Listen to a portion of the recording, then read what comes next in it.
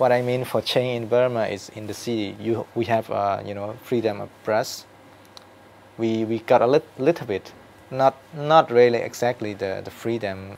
A lot of change are only in the city, like in the capital city in Burma. This is my picture.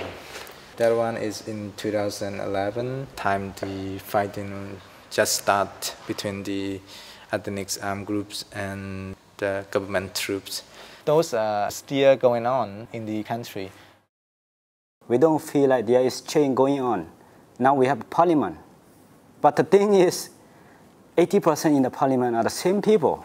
They are still in power.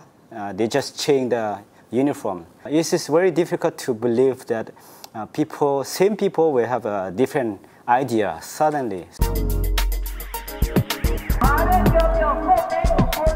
Suu Kyi as my icon. Well respected leader. There's some hope she might be able to bring. Of course, she will win. But the thing is, she become opposition group. She can do anything. Majority decide. If there is a free and fair in the next election, we can see there is a change for Burma. If I have a chance to ask a question, how we can end ethnic conflict in Burma? So far, she haven't, touched about the ethnic issue.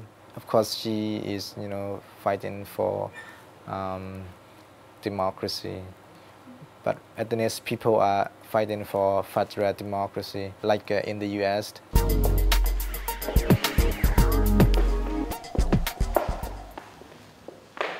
Majority of Burmese feel that we are unlucky to be neighbor with China.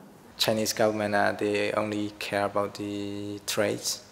They're not interfering in the politics. They are not, giving the pressure to the government to reform or to do anything.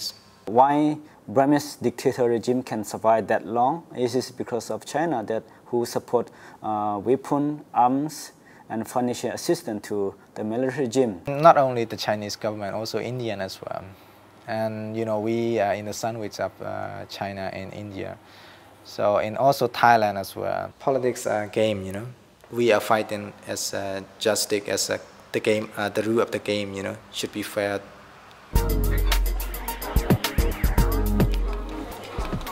I think today voting is a chance for us to show that we want democracy in Hong Kong.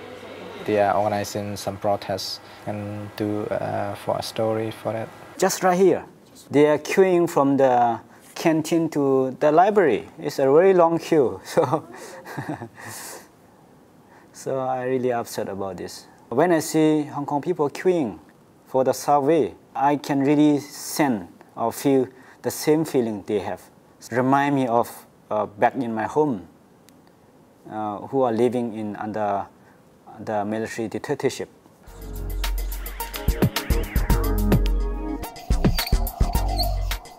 Aung San Suu Kyi said, please use your liberty to promote our rights. So I said, I just slightly changed to promote human rights for everyone. Hong Kong people should have this too. Burmese people should have this too. And Chinese people should also have this right. Everybody should have this right.